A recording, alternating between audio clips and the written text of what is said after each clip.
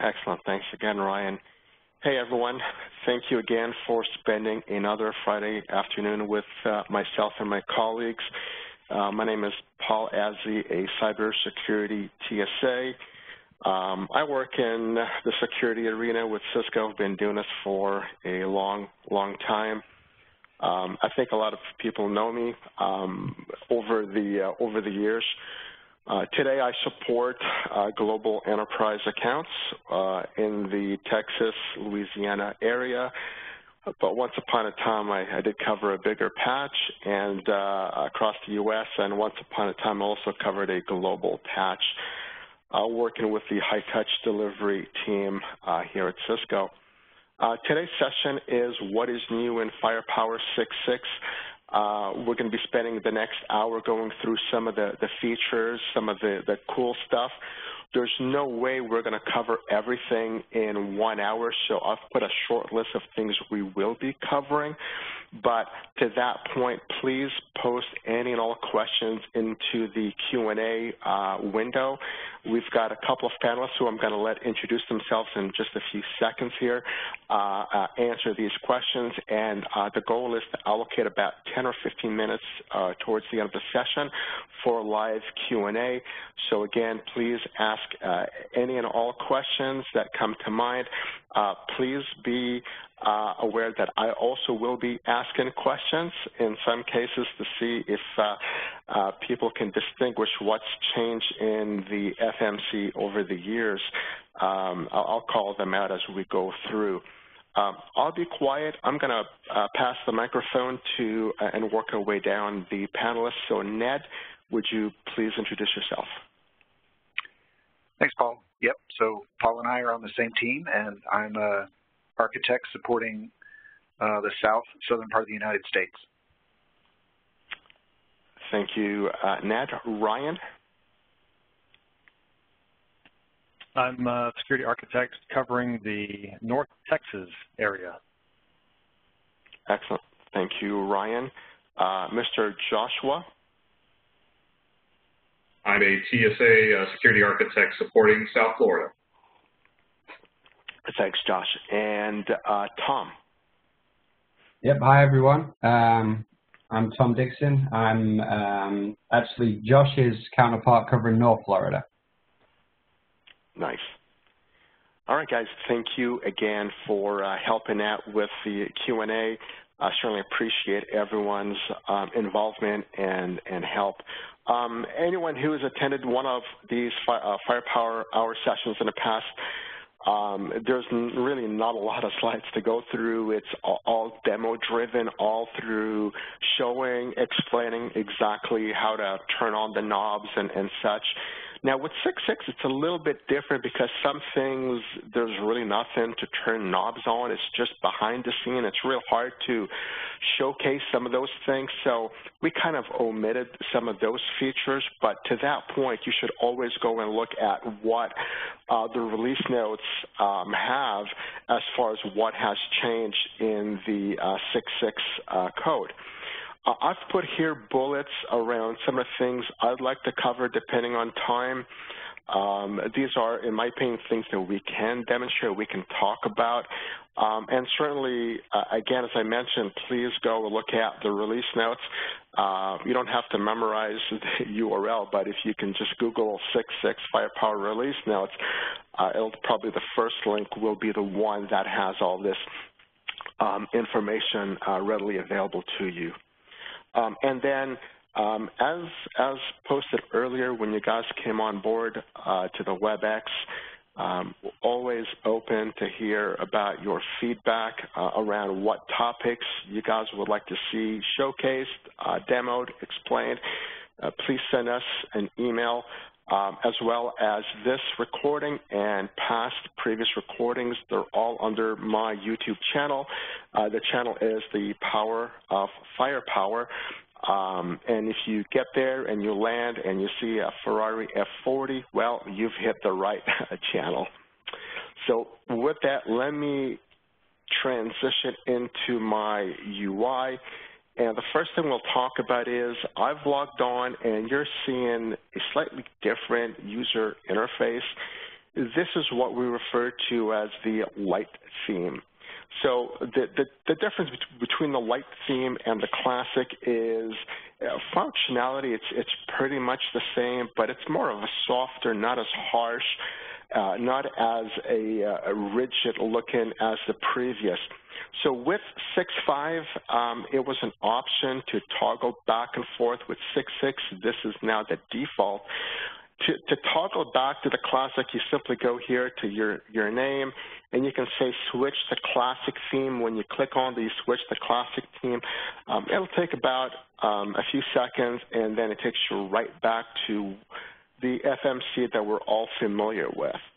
A couple of things I'm going to call out. So one of my pet peeves with the classic, not that I dislike the FMC, to the contrary, I really actually enjoy the FMC, but let's say I want to go to policies or analysis, and I go to analysis, and let's say I want to go look at my hosts, and as soon as I move away, if I deviate from the analyst bar, the whole thing collapses, right? So if I go back to my light theme, again, it'll take a few seconds to transition back. One of the things that I like with this light theme is, let's say I want to go to analysis, I click on it once, and then it opens it up as a pop-up, and now I'm free to navigate anywhere that I want to navigate without having to worry that this is going to collapse. And if I click on it again, it's going to close that pop-up. So again, if I want to go to overview, click on it. I'm going to go to policies, click on it, and then I can click on any policy or whatever link I want to click onto next. So this is the light theme. Notice that the configuration here is gone. So it's this little settings cog. You click on this, and I can see my configuration, my users, my updates, my health-related events and policies, as well as the monitoring and the tools, and lastly, the licenses, right?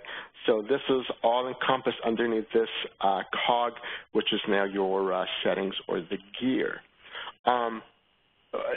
You guys notice I've got this little eye with the number 2 on top of that. That implies there's 2 things for me to come and look at. Let me click on that and notice that I've got a criticality under my health. Let's look into that. So this is my FMC's host name. It's called FMC 66. Let me go back here. And the first thing I'm noticing here, it says insufficient RAM for my virtual FMC. It's set to 26.13 gigs. 28 gig is required, with 32 gigs is recommended. So notice now the first thing that I'm getting is, because I did not allocate 28 gigs of physical memory to my FMC, I'm getting this criticality in my health event. And it's actually saying 32 gigs or better. When I downloaded this OVA to set this up, it actually installs with 32 gigs of memory. So anyone who's running a previous version that you want to upgrade to 6.6, the key thing to call out with that is that the pre-upgrade checks looks at the physical memory allocated, and if you don't have the appropriate amount of RAM, you'll get a warning and it will fail. So in my case, I intentionally dropped this down to 26 gigs where I could still launch this, but I wanted to generate this error so we can actually see what this would look like. So definitely, please note that the 6.6 does require 28 gigs or better, with 32 gigs or more as to being the recommended.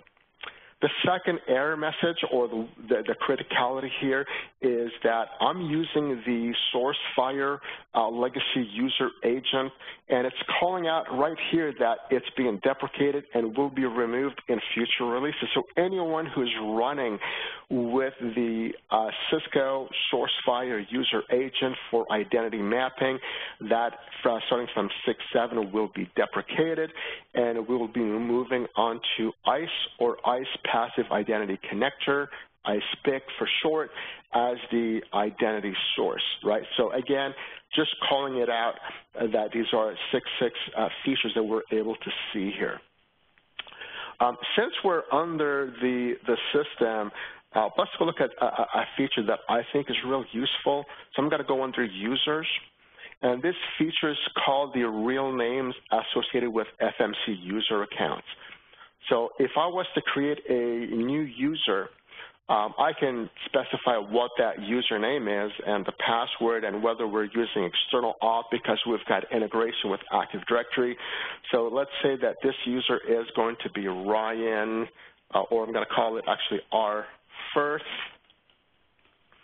But the real name, that's the new option now on their user account, and this allows me to actually type in the real name of the person. So this allows me to not only look at the username, but the actual name of the person. In some organizations, the username it could be an arbitrary value with numbers or a variety of string of characters, which is really meaningless from an audit perspective. But the fact that I've got the real name listed there allows me to correlate the username with the real person. Again, not a substantial change, but nonetheless something that will improve the audit logs from a change management, as well as knowing who that person is in relationship to the just the username. So let's cancel this and move on. So let's pivot and let's go look under our policies, and from here I'm going to go to my access control. There's a lot of cool stuff that got added, modified into the access control policy. So let's go ahead and edit the internet access policy that is applied to one firewall. And as this is loading, this looks pretty traditional, like most access control policies. It's got rules, and also I've got a few that are blocking application, blocking URLs. This is blocking country code. Again, please don't take offense to this. This is just an example. This is allowing some access to certain ports, some blocked ports, not login DNS, and then an interactive block, a rule for marketing, and then just allowing different zones or different networks to communicate with one another. And I've got a variety of intrusion policies, malware policies. So while we're here, the first thing I'll talk about is if I go to Security Intelligence, that tab, 6.6 introduced some additional categories, both for the network and for the URL. So if I scroll down, I'll see starting with the attackers. I've got a few additional SI categories: banking fraud, the high risk, indication of compromise, link sharing. Those are some of the couple network objects, and I'm going to have the same thing, the corresponding URL objects that are listed here. So anyone who's deployed Security Intelligence, whenever new categories are being added, they are not automatically added to your blacklist. So this is something you will manually have to add them. Crypto mining actually got added about 18 months ago, 24 months ago, and a lot of people set and forget their SI, Security Intelligence, and one of the things we were telling our customers is please don't forget to periodically come back and check your Security Intelligence for new categories, because when you're saying I'm going to add all of the above into my blacklist and something else gets added, well, it's not automatically going to be added to your blacklist, right? So just note. So again, new categories under the SI. So let's go back to rules, and let's talk about some of the enhancements that allow me as a network operator, security operator, to come in here and filter a little bit easier. So let's say I want to search on rules. So I'm going to click on the search rules filter bar, and notice the first thing that I see, this is a very large, comprehensive pretty much every column that's available in a rule is listed here. So let's say I'm going to come in and I want to filter based on, I don't know, corp and DMZ as a source, and I can actually click on the search.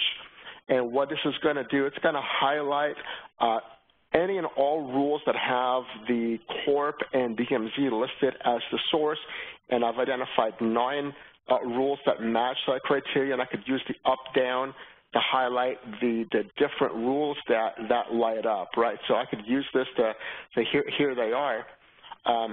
If I want to edit that search criteria, I can click here one more time and now say, maybe I'm looking for this, but I'm also looking for users that have marketing. So I'm going to type in MKTG, and let's go ahead and search. And this narrows it down. So needless to say, the fact that I typed in the second criteria, it became an and. So it's looking at DMZ or corp, and in this case, I'm looking for marketing. So now I went from 9 rules to only having 1 rule. So let me cancel this out and show you one more time. So let's go back in and have a different search. I'm going to come in here and say, let's look for source network. Maybe I'm looking for management. Maybe I'm looking for anything that has DMZ and anything that has corp. Well, that's pretty much everything that I'm going to have from a rules perspective. Again, it's going to light up all 9. But maybe, so again, this is an or from a query perspective. Show me anything that has management, anything that has DMZ, anything that has corp. Notice here it's DMZ2, rule number 9, from a source network perspective, but it lights it up because it matches DMZ, right? So this is or. But if I come in here and I say, well, let's look for anything that matches this, and that matches a destination port of, I don't know, I'm going to pick Telnet or SSH or whatever, and let's search this, all of a sudden we only match this 1 rule, right? So to match any one of the 3 source networks and this destination port, so great usability, right? So to me, this is a little bit easier. The second thing to talk about while we're here is I want to understand some of these objects. Where are these objects being used? So I can now right-click, and from here, click on Object Details. So in this case, I've got 4 objects here. So let's go to Object Details. And it's going to enumerate those 4 objects for me. So now I could clearly see what the value is for those objects. If I wanted to edit these objects, well, historically, what I would have to do historically, and this is a pain in the tush, right-click, go to Objects, go to my Object Management, go to my Network Objects, which is exactly what I was looking at, and from there I'm going to edit whichever one of these rules or these network objects I wanted to modify. So going back here, I don't have to do that anymore. I can right-click and then go to Object Details, and from here I could actually edit this. So if corp needed to have a different value, I can click on that pencil. It opens up in edit mode, and from there I can go ahead and edit that network object. Perhaps I want to see where DMZ is being used. Notice this little binocular icon. Click on the binocular icon. It looks at that object, and that object is being used in my variable sets, in my access control policy, as well as my SSL policy, right? So again, I can actually see where objects are being used. I could edit objects from here, and I could search from a variety of matching criteria. And this applies not only to the access control policy, but I can do the same thing for my pre-filter policy as well. So to me, this is a huge advantage in being able to filter and search and edit objects right from within the access control policy without having to navigate back to my object tab. The other thing I want to talk about is, so if we can come back and look at these rules where I've got my corp out, DMZ out, DMZ2 out, and a few of these rules have both a file policy and malware policy. So let's say I wanted to modify bulk rules and do changes to multiple rules. Well, historically, what you would have to do is edit that rule, do your change, save it, edit the next rule, do your change, save it. It is time-consuming, also prone to human error.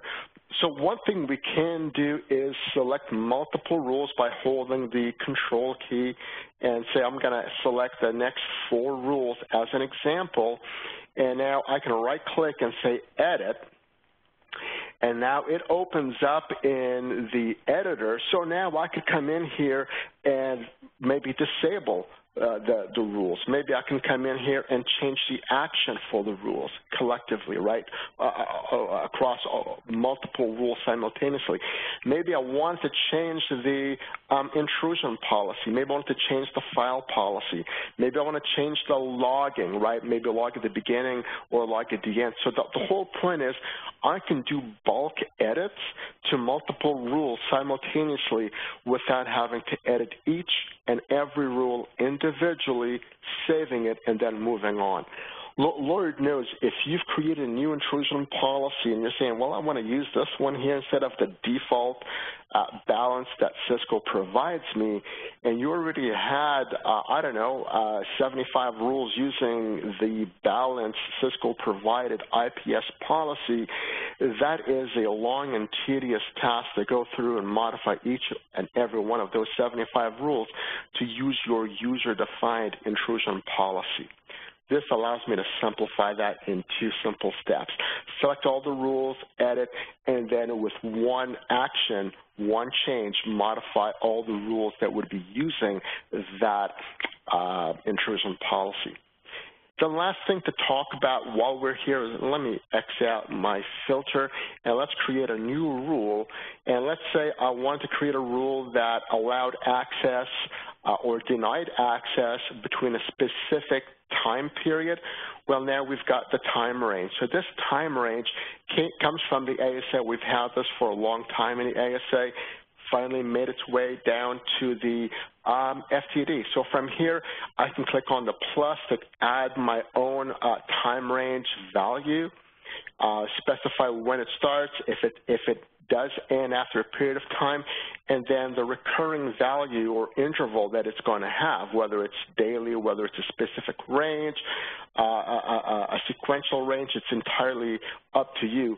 Also, I can go to my, let me cancel this here, I could go to my object management and come down to my time range and do the same thing from here, predefine my values, and in this case, I created one called weekdays, created one called weekend. So when I go back to my rule, I could specify from the drop-down, let's use this for the weekends, where maybe we want to block access to certain categories, maybe access to resources, servers that are not accessible over the weekend, whatever, right? But now we could use the time ranges in our access control policy rules. Again, new in 6.6 makes our administration more granular in the capabilities that we can accomplish when it comes to access control policy. So I don't want to add this, I want to cancel that. And yes, I do want to cancel that. Perfect. From here, let's shift and look at a couple of more things. So I'm going to shift from here, and let's go to, let me cancel out my ACP. Let me back out of here. And let's go to analysis. Let's go look at my connection events. So another cool thing that changed here is the wildcard support when searching for connection, as well as security events when we're looking at URLs specifically. So this is my connection events. Let me scroll over. I could see a variety of URLs that I've been surfing and going to. So what I want to do is maybe I want to search and filter for a value. So how do we do this? There's a edit search. Right now we don't have any constraints, so we're seeing everything. I'm going to click on edit the search. And let's say I want to search for Cisco, right? So let's go down to the URL, which is what we're looking at, and I'm looking at explicitly that URL. So the first thing I'll tell you, not real intuitive, right? So if I want to simply search for Cisco.com, and if I go ahead and search for Cisco.com, unfortunately, it has to be an explicit match. And if it doesn't match explicitly, it comes back with no records found. So that's a bit of a pain. So let me go back and re-edit that search. And what I'm going to do is put a star in front of Cisco.com. So I'm going to say, you know what, let's show me with this variable anything Cisco.com, and now let's search for that, and let's wait for this to parse through and filter. And we should get some hits once this refreshes. So we got a lot of hits. So let me scroll over and look at these URLs. So Cisco.com, which is exactly what I was looking for, right? I want to see who's going to Cisco.com. But notice that I've also got amp.cisco.com. I've got orbital.amp.cisco.com. I've got Cisco-tags.cisco.com. And do I have anything outside of Cisco.com? Well, look at here. I've got sanfrancisco.com. That's a lot of hits. I really don't care about anything outside of Cisco.com. So how would I just simply filter on Cisco.com? Let's go back and edit that search one more time. And once this opens up the search, what I'm going to do is I'm going to say star.cisco. So now it's actually looking for anything .cisco. So it'll actually match AMP. It'll match Orbital. So maybe I want to do this. Maybe I want to do star.www.cisco.com. So now it could be whatever protocol, whatever. Actually, that's not what I wanted to do. Let me go back and just put omit the www and just put the star dot. That's what I meant to do. So I want to look for anything matching Cisco.com, so that should remove that sanfrancisco.com for me. And anything Cisco.com, it'll match. Let's let this refresh and reload. Let me scroll over, and that should omit any and all sanfrancisco.com, and I'm not seeing any sanfrancisco.com listed anywhere. Perfect. So again, the searching capabilities, now we could use the star as a wildcard that allows me to filter, and that star could be used to in a prepend or in an append based on your search criteria. So going back to my search criteria, you can put that star at the beginning or at the end or both if you wanted to.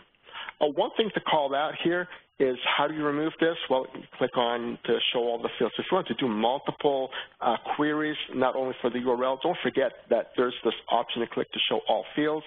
And now I could filter a little bit more with more requirements or more conditions. So let's remove this and put it back the way it was.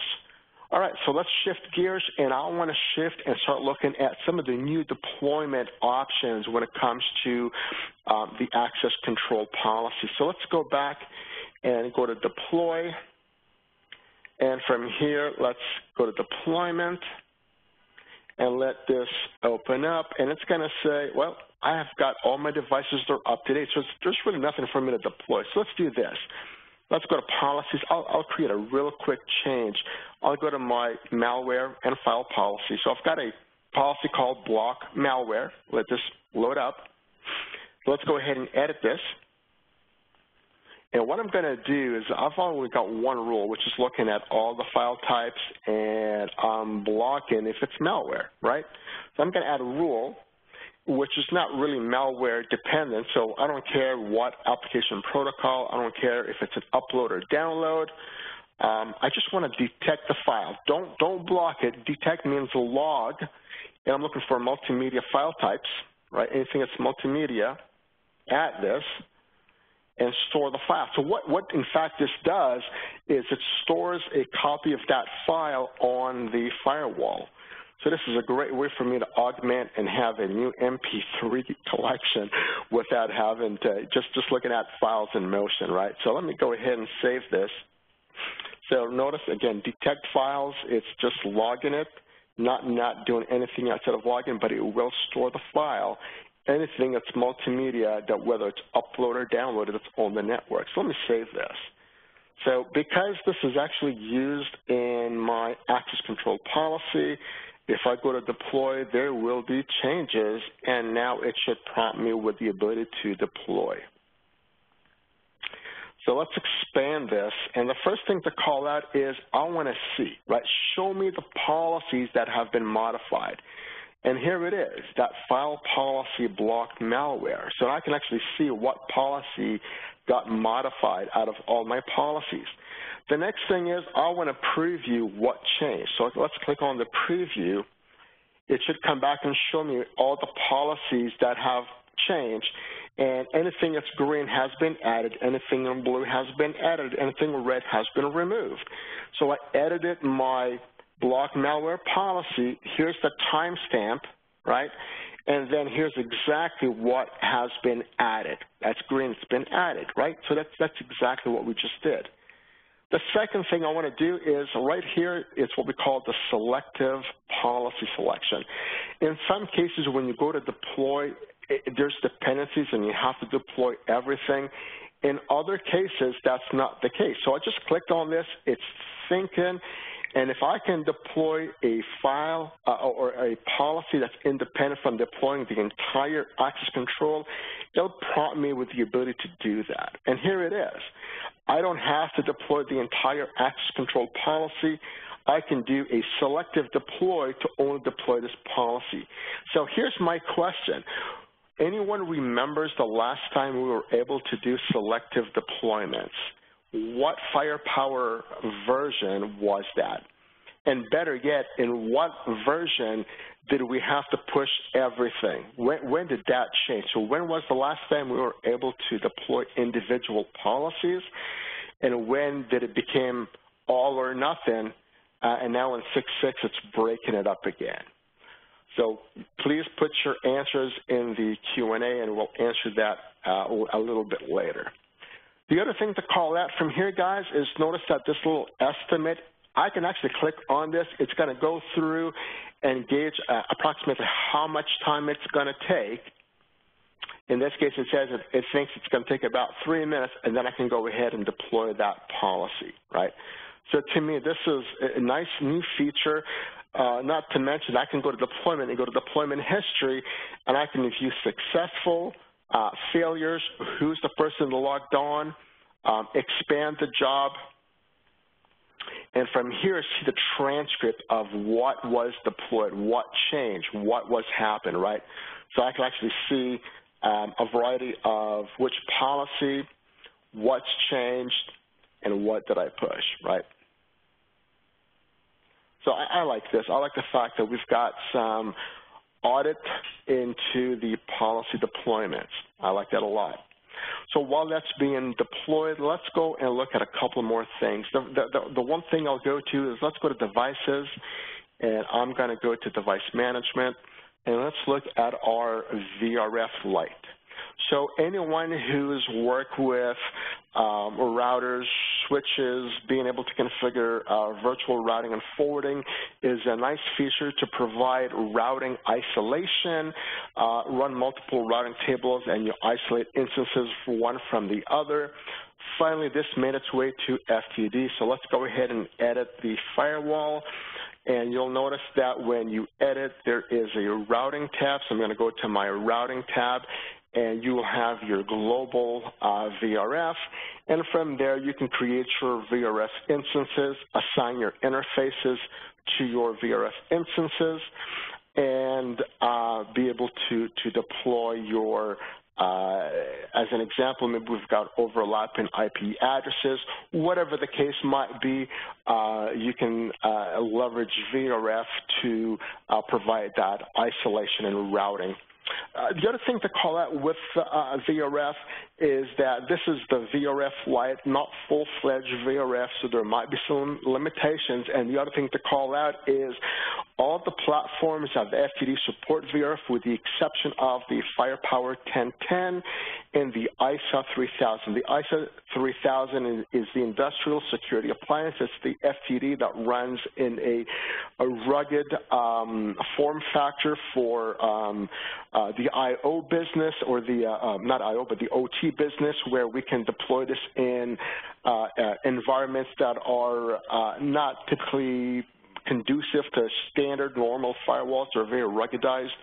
So both the ISA 3000 and the 1010 both do not support VRF Lite, and anywhere between 5 to 100, depending on the hardware, depending on the platform that you're running, we're going to have anywhere between 5 to 100 VRF instances that are supported in your platforms. Again, when you go to the release notes, there's a separate link that you click on. It takes you to the VRF section that calls out the different platforms and the number of VRF instances that are supported in each and every one of those platforms. One more thing to talk about since we are here is when you go to your Devices tab, something called Object Group Search. By default, it is disabled. So let me explain what OGS is. So when you do a access control policy rule, so I can go back and open up my ACP, and let's go look at my, let's go to policies, let's go to access control, and I'm going to edit my access control policy. Notice that I've got a whole bunch of rules that I've got multiple source networks or destination networks or a variety of ports. So it's one line, right? It's really one line, but I've got multiple objects. So what's going to happen is when this is running on the firewall, this actually expands and uses memory. So what does this mean? So let's look at this. Let's SSH into our firewall. So let's do this right here.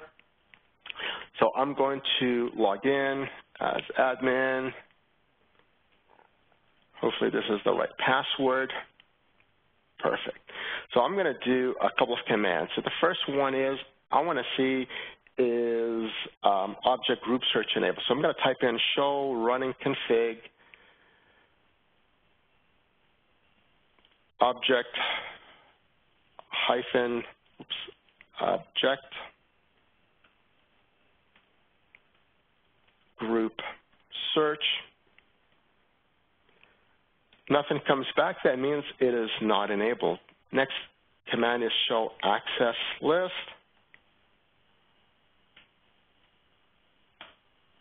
And here is my access control list. And if I scroll up, you can start seeing all my different entries, all my access control entries. If I scroll down and look at line 19, my access control entry number 19, all those networks are now expanding, right? The source and destination, they're expanding. So that one line just became, it looks like this is 15, 16 lines that it created, and the same thing with line 20, and the same thing with line, well, you get the gist of it, right? So one entry actually starts expanding. And what happens, this runs in memory. So object group search is a feature that's, I call it a trade-off. What do I mean by trade-off? Well, what I'm going to do is preserve my resources, my memory resources, and offload that to CPU, which means rather than having all these rules expanded, I'm going to have the CPU perform the query. So it's more taxing from a CPU perspective, but it alleviates the memory. So there's a lot of things that run in memory.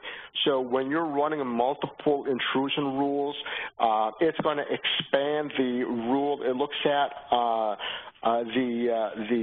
some of the content and puts that in memory so that when it's being evaluated against Snort, it's able to match or disqualify the packet very quickly because it runs in memory. And because of that, memory utilization can be high. So all that to say is if your CPU is low but your memory is high, what you can do is offload performance, shift it from memory to CPU by enabling that feature. So let me minimize this and return to my object and say let's go to object group search. Let's edit this. And I'm going to enable object group search. But watch what happens when you enable this. Enabling object group search reduces memory requirements for access control policies that include network objects. However, object group search might also decrease rule lookup performance and thus increase CPU utilization. You should balance the CPU impact against reduced memory requirements for your specific access control policy.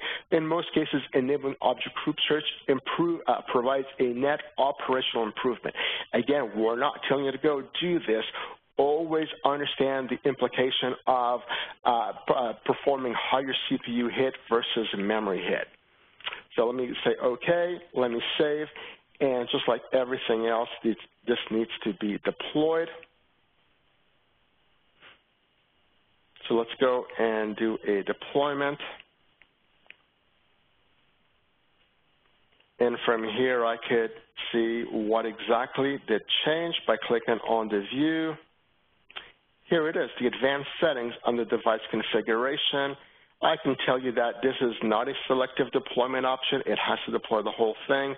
Let's go ahead and deploy. And while this is running, I'm going to return back to my CLI, and let's go ahead and re-enable this. So let's go ahead and duplicate the session. And let's log back in.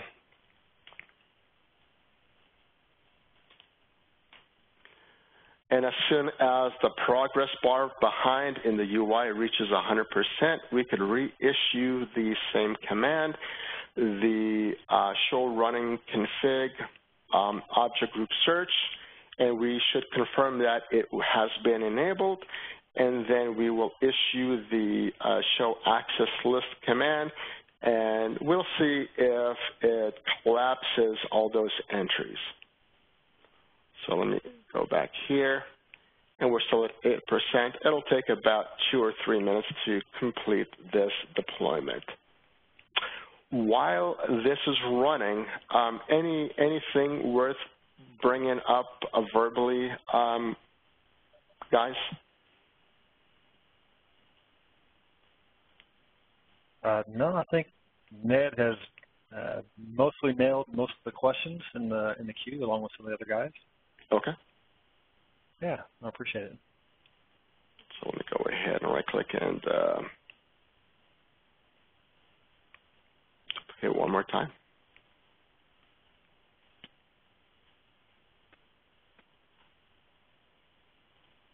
There we go. It says complete.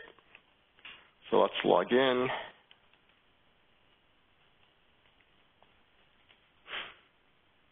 And it is show running config object group search.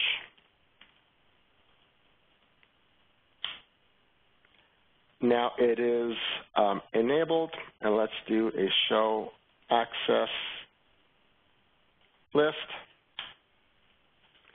Let's expand, and let's issue that one more time actually with the expansion.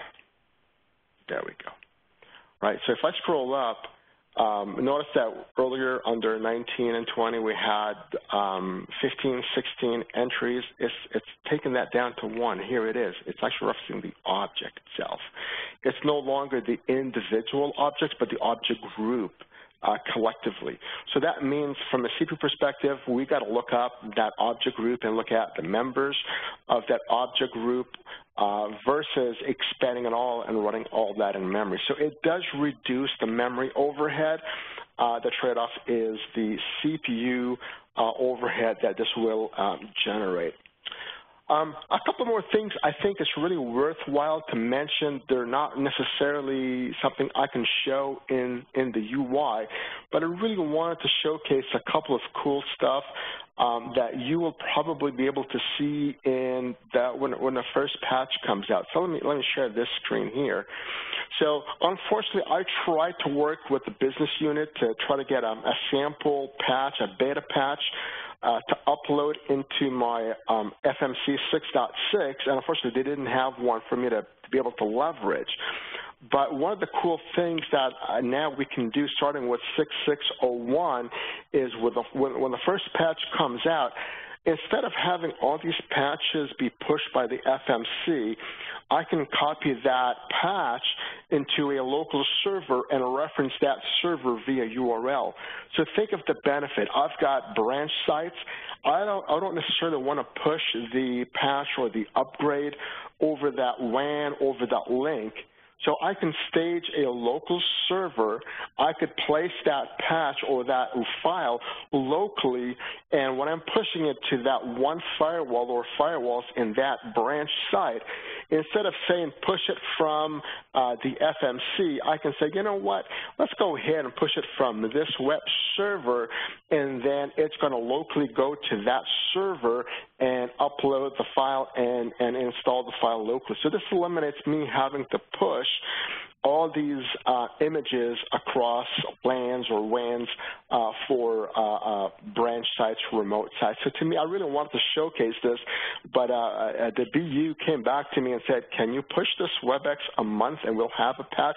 I'm like, no, I'm pretty sure my close friends that registered are not going to wait a month to see this. So we'll move forward and we'll just simply show the slide as opposed to be able to demo that. But that's the only slide that I was not able to, a feature that I was not able to showcase this and demo that. It's through the slide. With that, it's about 10 minutes to the top of the hour. I've presented the 6.6 features that I thought were cool, that I thought we can demonstrate. Hopefully it's been a great use of your time. With that, I'll be quiet and open it up for any questions that you guys may have. When do you post the recording? Probably sometime over the weekend or early next week. So this will be shared on YouTube. Let me put this here one more time. For anyone who missed this, if you go to YouTube, there's a channel called The Power of Firepower. That is my channel. If you see the red F40, you've got the right place. You hit the right place. That's where all this and previous recordings are posted. And if you subscribe, you will get notified when that video has been uploaded.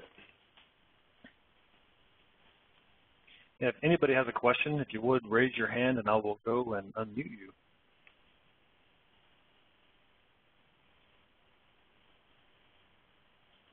I'm going to stop sharing of the screen. So, guys, how was the content?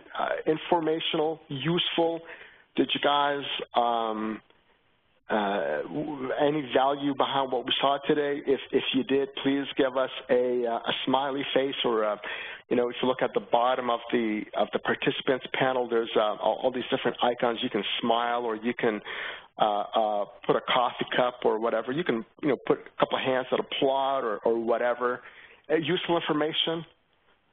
I'm seeing a whole bunch of applause and smiley faces. Perfect. Thank you. Thank you. I see I've got a good friend, Eric, Mr. Eric Albritton. Hopefully that's how you, I don't want to mispronounce your name, but I got your email and I will respond to you, or better yet, I can give you a call afterwards.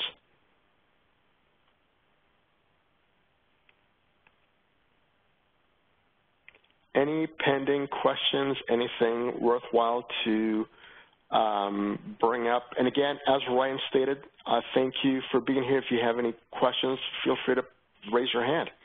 There's a little emoticon. You click on it, and it puts your hand up.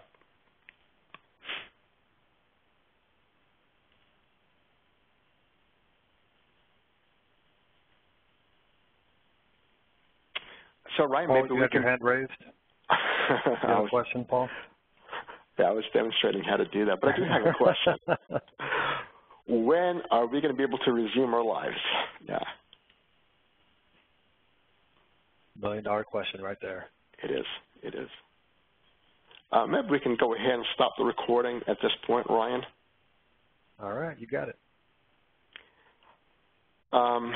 Ryan, Jamie, Marshall, Ned, Tom, 1,000.